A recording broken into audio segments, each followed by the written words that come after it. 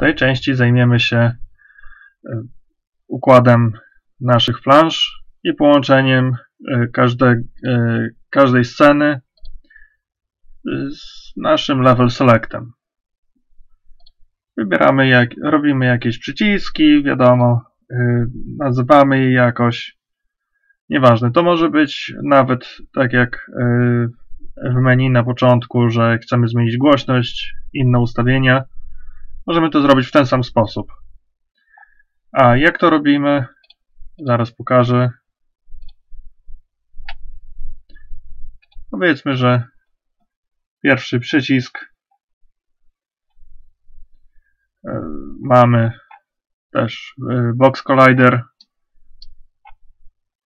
Pamiętamy z poprzednich zajęć, że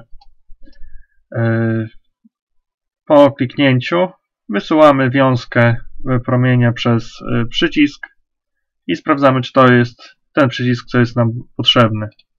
Cały skrypt znajduje się w kamerze, bo kamera się nigdy nie zmienia. Możemy to zrobić w dowolnym miejscu. I właśnie sprawdzamy, czy nasz promień przeciął dany przycisk. Każdy przycisk jest nazwany odpowiednio.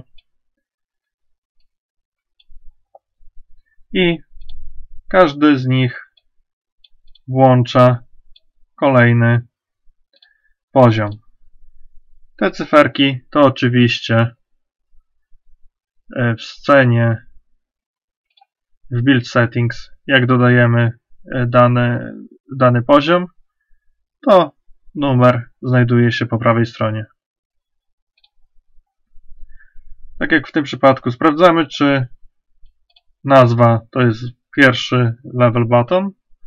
Jeżeli tak, to włączamy czwartą planszę, czyli u nas jest to plansza pierwsza. Tak samo jest w każdym innym przycisku, oprócz return button, bo wtedy przechodzimy do planszy numer 1. A numer 1 to jest nasze menu główne razem z Play, Credits i Exit. Jeszcze możemy sprawdzić, na jakiej zasadzie działa Exit, gdyż Exit przenosi nas wychodzimy po prostu z gry.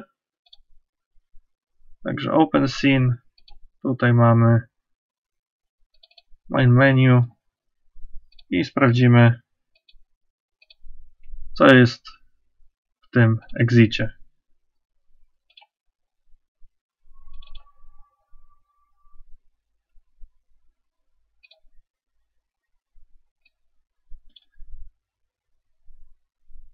Exit button to jest oczywiście application.quit. I ta funkcja pozwala nam na wyjście z gry.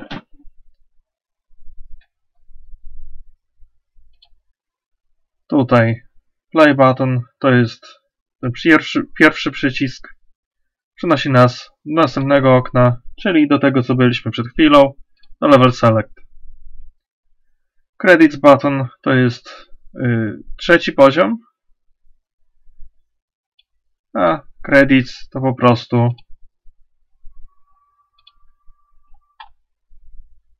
nasz opis tego, kto to zrobił, jak to wszystko wygląda.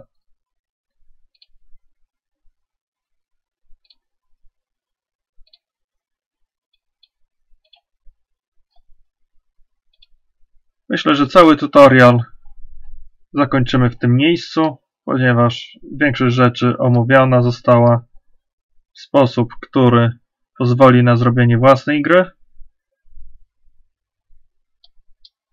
Nie ma tutaj chyba żadnych... można jeszcze powiedzieć, w jaki sposób dodawać obrazy, które znajdują się w jednym pliku, a jest ich parę. Ale to zrobimy w następnym poradniku.